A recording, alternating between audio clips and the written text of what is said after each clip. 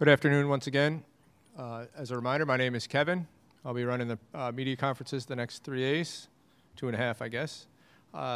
Duke entered the locker room 5 minutes ago, so their cool down period, if they choose to use the allotted time, is another 5 minutes. In the meantime, a few reminders. Again, please keep your cell phones silenced if they're not already. Recording is acceptable for audio only. Video recording is not acceptable. It will be available through the NCAA site, ncaa.com/mediahub. No flash photography, please. We have microphones on both sides of the room. When reporters have questions, please raise your hands, and we will get the microphones to you as quickly as we can. Please be sure to introduce yourself by name and affiliation. When asking questions of student athletes, please address the student athlete so we know who should answer. We will have post-game press conference quotes available in the media room upstairs not too long after the conclusion of the press conferences. And the locker rooms are open to the media for a maximum of 30 minutes at the conclusion of each program's cooling off period. The athletic communications personnel for UConn, Anna Labonte, and for Duke, Lindy Brown, they'll be able to assist you further following this press conference. For UConn, in addition to Coach Ariema, Gabby Williams and Nafisa Collier will be joining us. And for those in the back who may not be able to see, for Duke, along with Coach McCauley, Lexi Brown, and Rebecca Greenwell will be with us.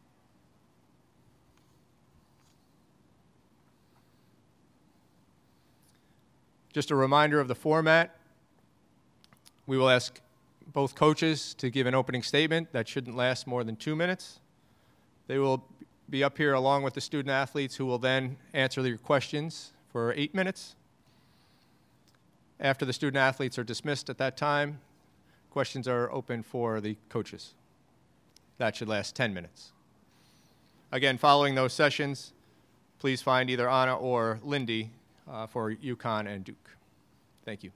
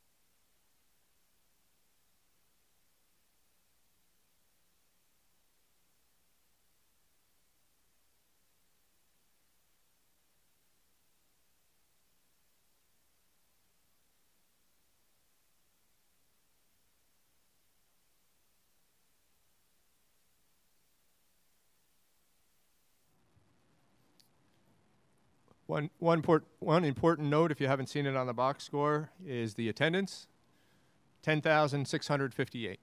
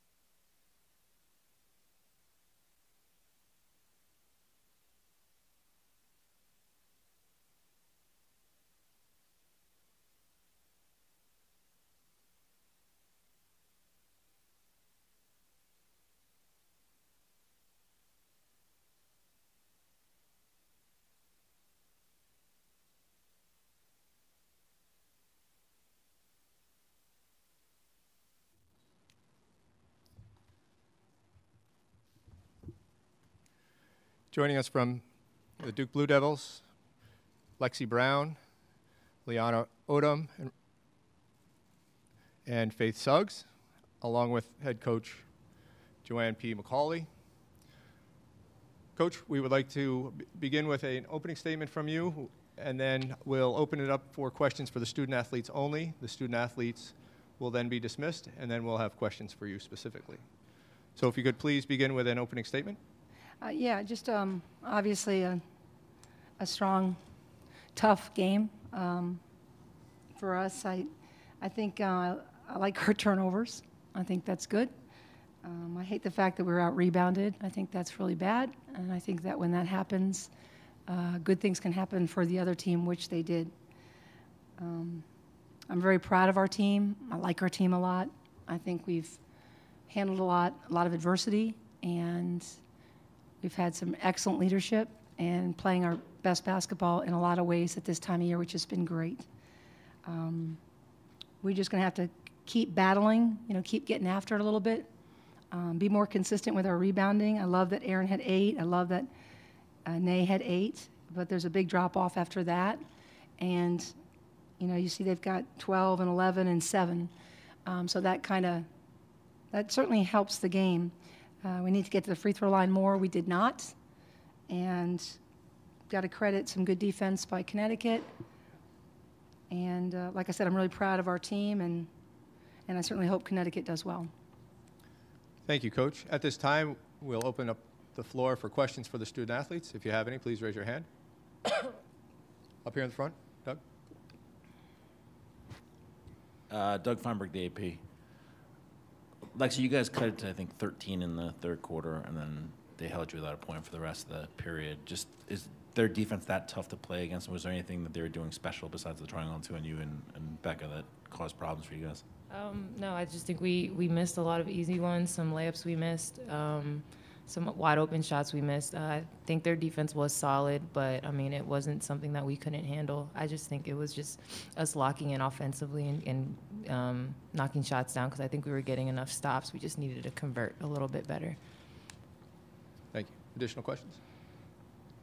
Up here on the right.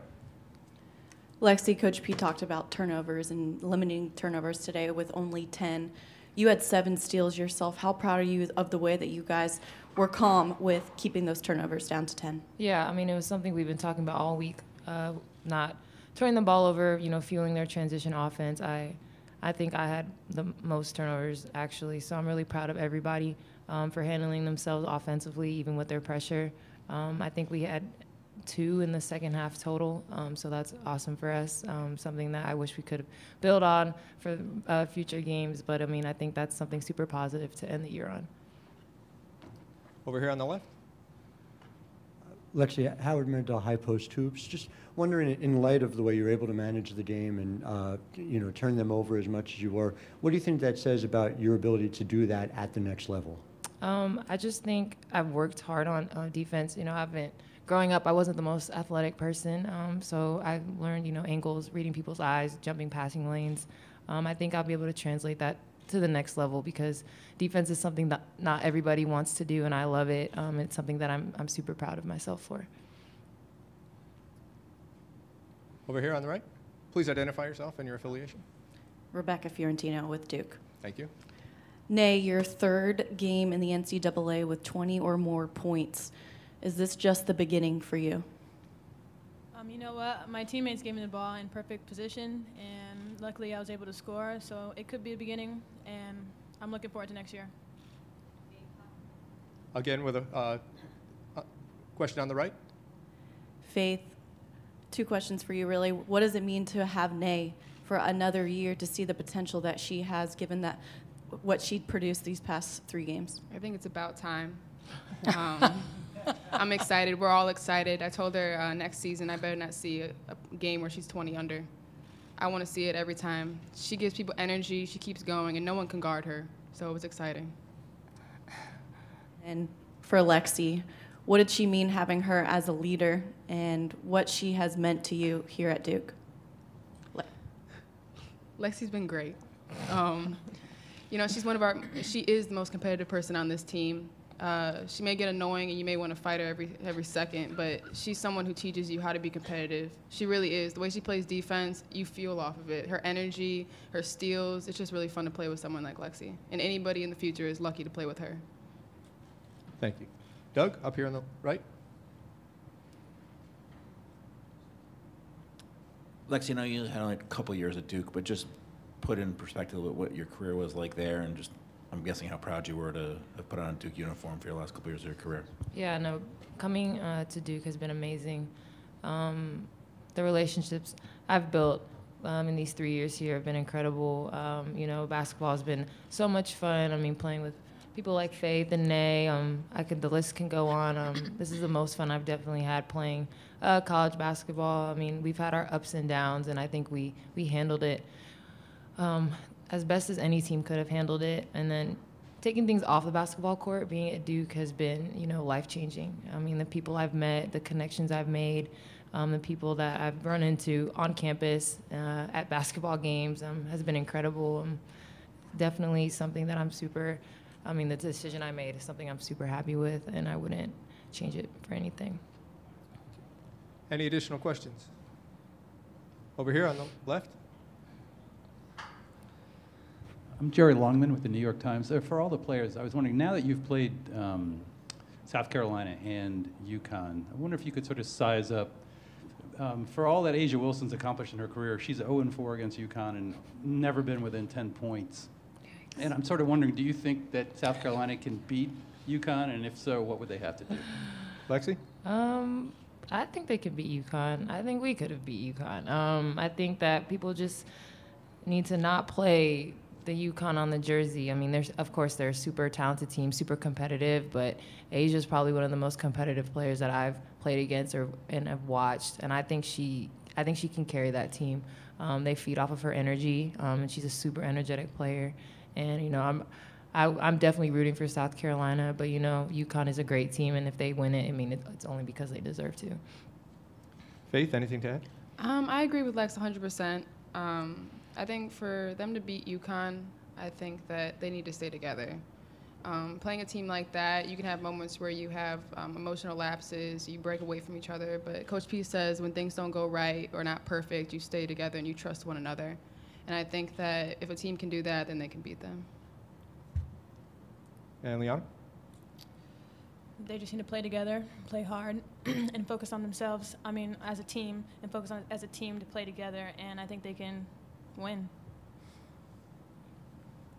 Any other questions for our student athletes? Ladies, thank you for joining us. Congratulations on a terrific season.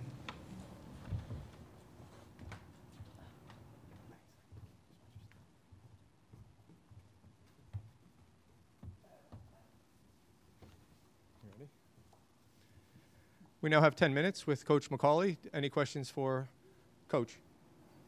Up here, Doug, on the right. Hey, Coach. Doug Feinberg, the AP. Same thing as Lexi. I mean, you guys, I think, cut it in the first half to 7, then they scored about 5 minutes. They held you without a basket or point, and then the same thing in the third quarter. Was it something they were doing defensively or a combination of things? What was the offensive lapse for? I think you just got to be prepared for the whole 40 minutes, and I think as you make runs, Connecticut is very good about responding to that. And I think you just got to keep going and have the immediacy and the intensity and the smarts that when you're making a run, I mean, I know that we got a little bit faster when we were making a run. Well, we did some very good things, but we also turned the ball over and did some things that you can't do. So, or maybe took a quick shot or something that you want to make them play defense longer. So, when you've had that much success as a Connecticut team has over years and years and years, and it gets passed down, there's that confidence of, they keep coming at you, and you gotta be ready for it, and you gotta be ready to make the stops continuously. And, I think that we did in circumstances, but we couldn't get it consistently across the board. And that's what you have to do. I mean, because they're going to keep coming at you. They have too much experience not to, especially with Gabby and Nurse. I mean, they've got too much experience. Thank you. Over here to the left. Coach Howard Mandel, High Post Hoops. Curious, I've spoke to Lexi briefly about it, but what kind of player you see her being at the WNBA level, and also same question, but for Rebecca Greenwell, who's projected to be drafted as well this year. Yeah, Lexi's a great player for the next level because she's so diverse. I mean, first of all, she's going to play both sides of the ball for you. So you're not just signing offense or defense, you're getting both. And she's going to get that done. She also can play the point or the two. And she's a little small for the two at that, but she can still do it. She can still get it done because she's such an excellent shooter. She's got a work ethic and a commitment to the game that goes back when she was just a little girl with her dad. And I think there are no limits to what she can do with those kind of great players around her. I mean, there's some, obviously, as you know, fabulous players in the league. And for some teams, she's really just a lot of things. And they've got their roster limitations, right? So you've got to get a lot with each person that's signed. And I just think she'll be terrific in the right place and learn a lot. I don't think she'll mind being a rookie and learning the ropes a little bit, being taught by the older players. But I just think she's fantastic, and she loves the game, very passionate about the game, and committed to the game. So that's a great thing. For Becca, just as a sharp shooter, again, with around excellent players where she can spot up and really be a difference maker off the pass, that's her game. And she brings intangibles because she does work so hard. She'll take advantage of any opportunity given to her and be really committed. So the two of them are pretty special that way relative to work ethic. Their talents are different, but they're very special players, and I'm hoping for both of them that they can find something exciting for them in the future. We have a question on the right. Rebecca. Oh, okay. Coach, from the very beginning at Italy to now, how proud are you of this team and the way that they've been able to accomplish with all the obstacles that they have been through? Who would have thunk it? When we think about Italy and having everybody healthy, and the way we played without Becca, Bego, and Lexi in that very difficult game against the pro team, and it was extraordinary. And then to see what we had to go through the year, I just think, not to mention a special visit from a Chinese coach who taught us a great deal as well. I mean, it just goes on and on and on. It's been an incredible year at Duke. I'm very proud of the team. It's not been perfect. Those 3 point guards have had to sit through this and see it, and they're all coming back. And so they're excited, motivated, and I think everyone's willing to take the lessons. But, again, we don't have 35 wins, but we have incredible stories and incredible opportunities to be brave. And you need to be brave a lot in life. I think we all know that as adults, and this team got a lot of those lessons. Question here. Jim Fuller, New Haven Register. UConn had 7 points in the first minute, and they had 8 points in the last minute of the half. How difficult does that make you? I mean, you can't minimize that damage going into the second half instead of maybe it's an 8-point game instead of a 20-point game. Yeah, it's a problem, too, because I have to burn a timeout to get everyone to calm down. I mean, it's just, again, they're a team that plays with terrific runs, and you look at the rebounding second shots they got in the transition, and that spells the game pretty quickly there. They're in terrific shape. They can play forever. And, that was problematic for sure. The runs were. And I felt good about coming out the first time out. I thought we did settle down. I thought we did play, which was great. But that was for a quarter, and it needs to continue. So, again, I'm very, very proud of my team. I can only say that for what we've been through. And Connecticut's a great team. And I know they were all speculating here. As far as I'm concerned, the team that beat you in the tournament is the one that needs to win it. So I don't know if I share all this dialogue to my left. I hope Connecticut does well, and I'm sure they will. But that's just how I feel about things. Question here to the right. Marvin Chambers, 4.0 Sports Media. Coach, it's easy to say and prepare for Connecticut. How do you simulate and prepare the athleticism, the quickness and practice to get ready for a team like Connecticut? Yeah, that's a great question. And I think actually it's an advantage to play them like at the time we did relative to having more prep time. We have a heck of a scout team at Duke, if you'd like to check them out. They're pretty good. And so we had them for 2 full days in prepping for Connecticut. I think it's very difficult to play them now because you have no time, right? You've played and you have there's no scout guys coming in, and that's all you got. And so I think that getting exposure to the transition speed, physicality, of course, and finishing with contact and those things. So I definitely think it's much harder now in the second game. It just is. I mean, and you could say, well, we've played against them before and that type of thing, but I still say it's a difficult thing to turn around very quickly. Over here to the left, a couple questions. Spencer Levy, Duke Chronicle. What was it like playing in the Sweet 16 with 3 grad students? We are a smart team in the Sweet 16. That's what we are. Just so proud of them. Again, this story, I know, you guys, it's not basketball, but it's never going to happen again. It's history making. 3 women in graduate school at Duke playing basketball, 2 of which are the go-to players. And Bago could have been if we could have had her longer. We only get her for 1 year, which is very sad. So, no, we're very proud of that story. It's very hard to balance the workload that they have in a business school.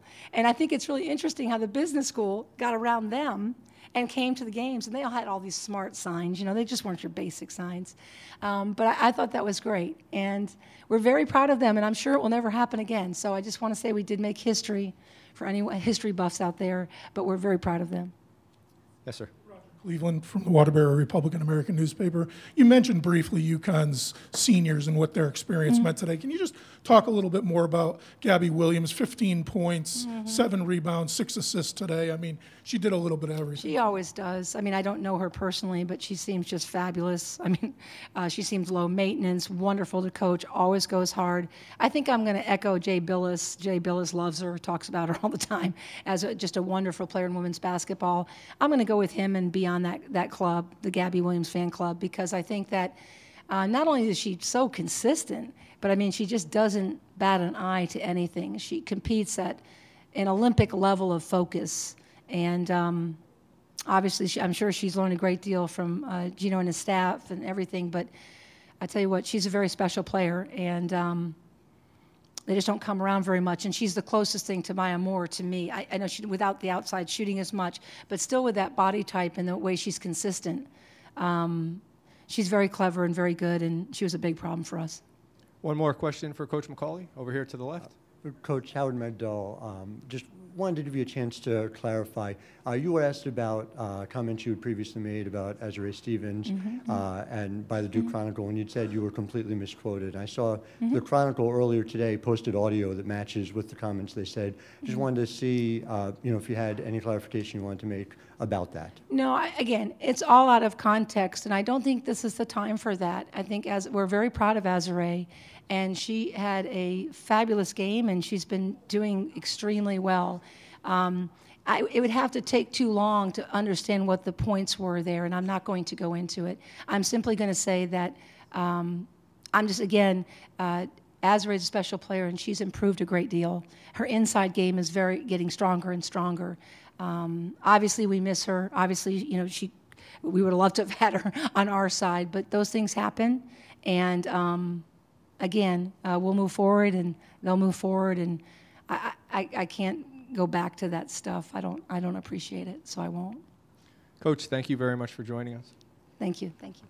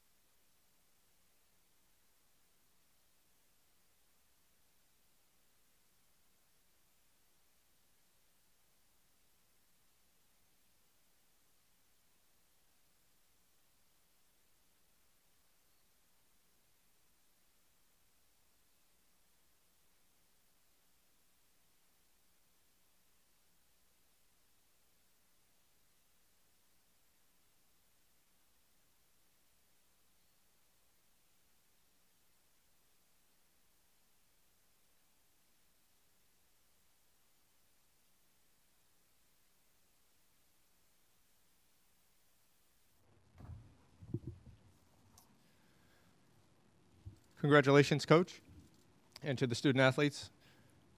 The format will be an opening statement from Coach Auriemma, and then we'll have questions for the student athletes. They will then be excused, and then we'll have questions for the coach. Coach Auriemma, if you could begin with an opening statement, please. Thank you. I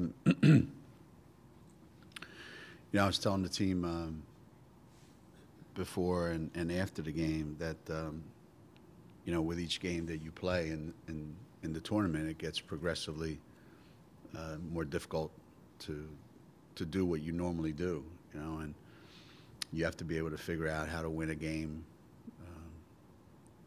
whichever way the game is being played. And today wasn't one of those games where you just run up and down and shoot 25 threes and everything goes great. You have to grind it out, and against a good team. That's part of what this tournament's all about. So I'm proud of these guys because we had to do a lot of things today to win the game, and our defense was fabulous, and then these two guys here were really, really good at both ends of the floor. Thank you. Do we have questions for either Gabby or Nafisa? Raise your hand if you do, please. Over here, Doug. Doug Feinberg, the AP. For both of you guys, I mean, Coach talked about your defense, just the effort you guys put forth on that end of the court today to sort of shut down their guards, and what pride you take in playing a really good defensive game. Gabby, if we could start with you. Yeah, I think at the beginning we were a little lazy with our press and kind of giving too many layups and open threes. So I think once we slowed down, started forcing some tougher shots, making sure it was harder for Brown and Greenwell to catch the ball, and just kind of got into our rhythm. And Nafisa? I think there was a lot of times during the games where we were really, really good at our defense, and then there was a couple times where we slipped a little bit, but I think overall we did a great job, especially keeping Brown and Greenwell, guarding them with 1.5 people, really staying on them. I think we did a good job of that.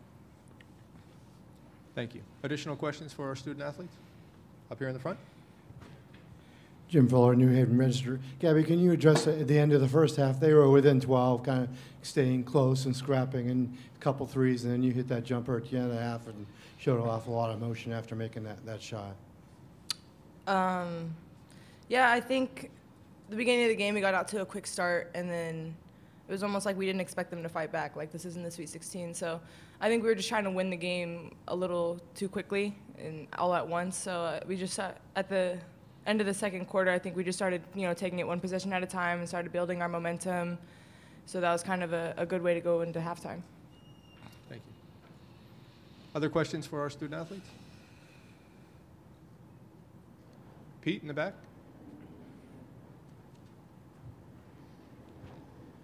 For Gabby, it's Pete Doherty, Albany Times Union. Gabby, there were situations where they were making little mini runs at you, they closed the gap a little bit. Is it up to you and Kia to kind of keep things calm on the court?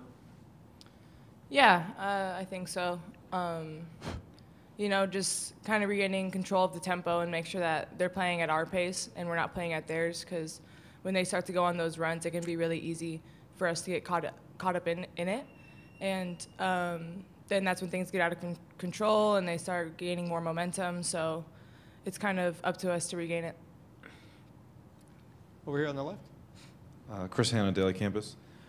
In their presser 5 minutes ago, Coach McCallie compared Gabby to Maya Moore. What does that kind of comparison mean to you? Maya Moore without the outside shot. Let's just throw that in there. Make sure we know. I mean, it's a huge honor to even be in the same sentence as her. I think I don't know. I would never call myself Maya Moore, but that is a huge compliment. Question over here on the right. Keon from Key Visions. It's for everybody. What's you guys' mindset going to this game against South Carolina? Gabby, we'll start with you. I mean, the last time we played them, we kind of got out to a really early run, so I don't think any of us are expecting it to be that easy. We know that they're going to put up a fight. Asia doesn't want her, career to be over, college career to be over on Monday, and we know that they're going to put up a fight, and it's going to be a battle. And Nafisa? Yeah, like Gabby said, I mean, it's the time of the year where everyone is fighting for their season, so it's going to be a good game regardless.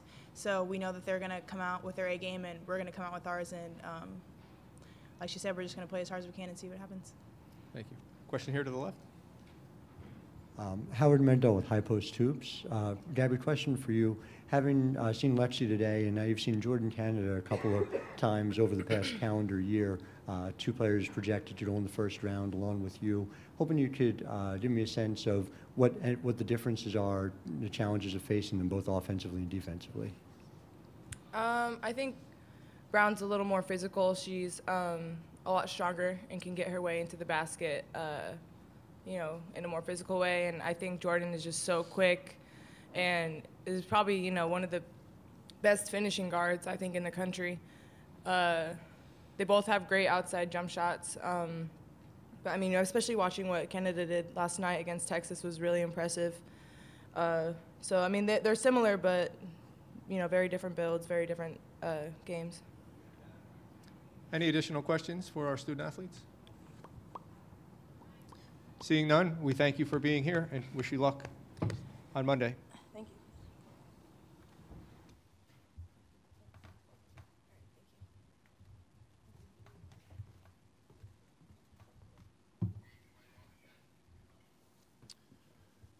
At this time, we have questions for Coach Auriemma. Please raise your hand. Yes, sir. Marvin Chambers, 4.0 Sports Media. First and foremost, happy belated birthday, Coach. Thank you. Thank you. You've been in this situation numerous times. You control the X's and O's. How do you control the emotion of your team going forward, being that a lot of these top-ranked teams have been knocked off in the NCAA? Well, I mean, that's one of the, I think, that's one of the few things that that players can control is the emotional state that they're in. I think sometimes players get a little, you know, you want players to be emotional. This is an emotional game, and obviously you need that to be successful. But I think sometimes players get overly worked up for a game, and then, you know, they play a little too quickly, a little too fast, to try to get too much done in a short period of time. The only thing you can control is your approach. You know, today we didn't make a lot of shots that we normally make, so you can't control whether the ball goes in or not once you shoot it. But you can control the approach that you take going in, and when you're dealing with, you know, when you're dealing with kids at this age, it's not the easiest thing in the world. So you got to practice it all year long. It's not something that you get to the tournament and you go, hey, we need to be in control of our emotions. You got to work on that from day one. Thank you. Over here to the left. Hi, Gino. Jeff Jacobs, Hearst Media, Connecticut. Could you talk a little about the specifics about what you wanted to accomplish against Lexi Brown today as far as limiting a certain number of shots or where she was taken from there? I know you're switching like crazy and stuff. Could you just kind of elaborate what your goals were with her today? You know, we get asked a lot about, coaches do anyway, about what's the matchup going to be, you know, who's going to guard so-and-so, as if, you know, one person is going to have to guard that kid the entire game. I don't know any really good player that can be guarded by one player. I mean, that's what makes them really good. You need a lot of help.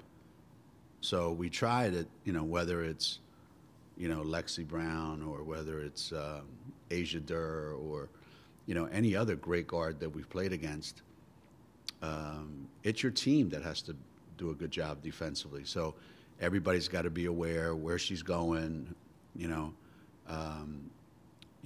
and just be on the same page, you know when are we switching, which way we forcing her off ball screens. And it becomes a team thing rather than, you know, just give her to say, Kia, you guard her. I mean, that's a little much to ask. So, she's really good with the ball, and she's really, like Gabby said, she's a tough kid. And when you got to make kids work really hard, it starts to wear down after a while. And I thought she had to work really hard for the shots she did get. I thought our team just did a great job defensively on her. Question here to the right. Aiden Jolly with Upstate Courier. Considering how close they played with you guys in the first quarter, what type of adjustments did you have to make after that? I mean, there aren't really a lot of adjustments that you make based on the score, you know? I mean, if we hold somebody to 14 points in a quarter, we think like we did a pretty good job. Then we try to figure out, all right, what are we not doing on the offensive end that's causing, you know, us some problems? And tonight it happened to be, when do we take that wide open shot that we got? Off the first pass, second pass, or third pass? And when you're our guys, you know, they get very anxious. So if you're not careful, you come down and it's one pass and a shot. Well, that's great when they're going in. But sometimes you have to, you know, you have to wait a little bit and move the defense a little bit. So if the shot doesn't go in, you have a chance to offensive rebound. And I thought we settled down a little bit in the second quarter, and I think that was the big difference. Question here to the right. Vicki Fulkerson from the New London Day in Connecticut. Gino, a lot was said about the Duke guards and their experience. They're both fifth-year seniors. Can you address Gabby and Kia got an awful lot done today, their experience and how that helped you today? Yeah. We're fortunate that our two seniors are two of the better defensive players in the country, you know? So when we have really good matchups for them and we have a pretty good understanding of what we want to do, you know we can count on those two every game. You know, Gabby's going to play great every game. And it just, you know, I say that, and we have a game Monday night. So, but she plays at a certain level every big game. And Kia is just one of the toughest competitors that we've ever had at Connecticut. So I mean, we knew going into the game that Duke wasn't going to be able to score a lot of points on us. I mean, they averaged 60, I think, something like that, during the tournament. So we knew that we could do a good job defensively. We were just worried about, will we make enough shots? And, you know, we made just enough, I guess. Doug, you have a question? Hey, Coach Doug Feinberg, AP, sort of piggyback on that question a little bit. It's rare, I think, that you've had seniors that are that good defensively and maybe not sacrifice a little bit on the offensive end. Just talk about the two of them, and their win total is obviously astronomical because of the teams you've had, but just what they've brought to this program for the last 4 years to may not be the flashy players, but doing things that you need to be successful. Right. Well, certainly there's nothing flashy about Kia. You know, she's just a hard-working basketball player, and she takes great pride in her conditioning and the way she, you know, the way she competes, and has been able to play on a lot of great teams while she's been at Connecticut, and hasn't really had to be that offensive player that a lot of our seniors end up being. And Gabby's, you know, she's offensively, I don't know what the word is. She makes the easy plays, and she makes the really difficult plays. And I don't know that there's anybody that has been able to do what she's done at both ends of the floor. Make really difficult plays defensively look easy, and then on the offensive end, you know, just pass the ball to a guy that cuts for a layup. I mean, that's easy, but some people make that look hard. You know, she's unique in a lot of ways. Question here to the right. Coach, Rebecca Fiorentino, Blue Devil Network. I know you've talked about Lexi before, but after seeing her play and her getting 7 steals against you guys, how do you see her as a pro prospect and playing at the next level? Well, I know everybody's been talking about her as being one of the best guards in the country. I thought she was when she was a freshman and a sophomore at Maryland. You know, I thought she was one of the better players in America. And I'm sure the next level that she goes to, she'll be able to handle herself great. She'll have a little more help on the floor, you know, so there'll be more good players that can score. So that'll take some of the pressure off for her to have to do everything in some ways.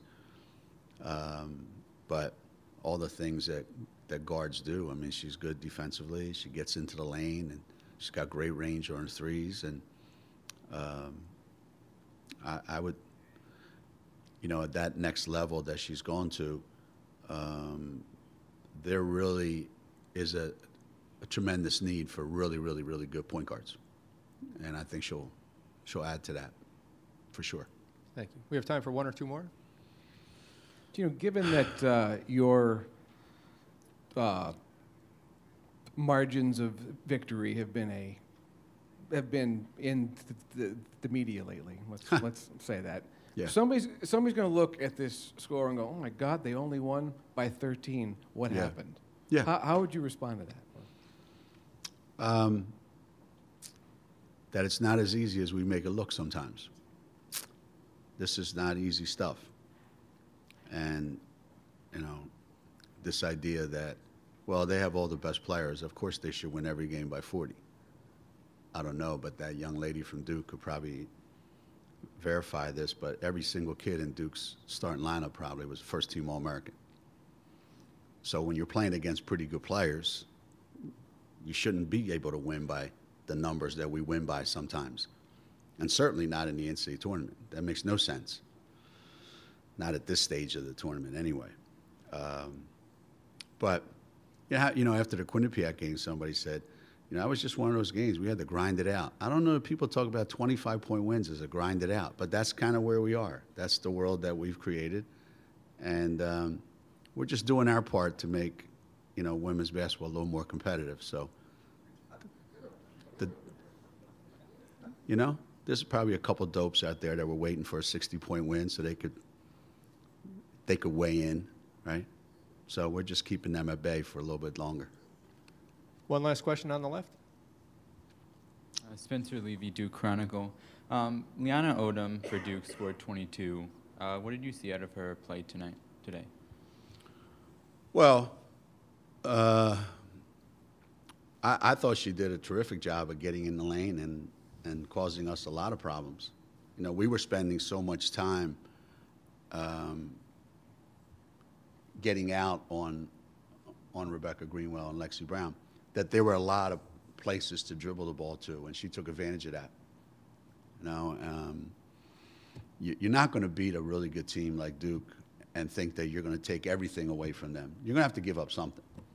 You got to just choose. Okay, this is what we're willing to live with, and she took advantage of it. You know, she's really good around the basket. She's really athletic. I'm sure, you know, if she starts making jump shots, she'll be really, really a handful for everybody. But I think she's only a sophomore, right? Yeah, she's got a great future. And you know, it's nice to know that there's a defensive player or a great athlete coming out of modern day instead of just guys who shoot the ball. So I was kind of thrilled to see that. I was starting to lose my faith in Catholic schools. Coach, thank you very much for joining us. We're out of time. For additional media inquiries with UConn, please see Anna. Coach, good luck to you on Monday.